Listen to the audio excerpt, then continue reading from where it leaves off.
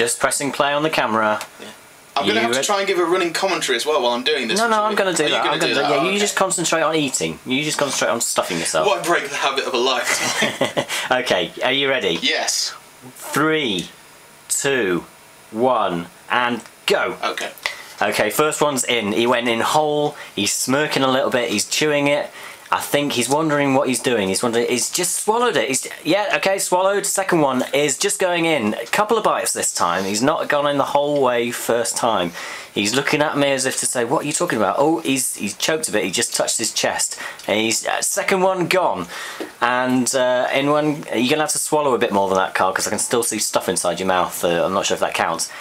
He's eating, he's doing his hand to the gods like he's praying or something. Okay, yeah, second one, third one gone. He's got his fourth one in. I'm going to get a fifth one out because I think we're going to make it here.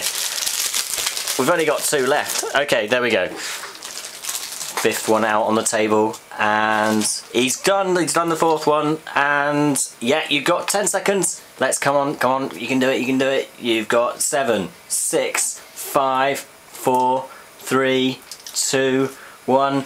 Excellent. He's made a world record. He's eaten 5 Jaffa Cakes in 1 sitting of a minute. I don't feel good.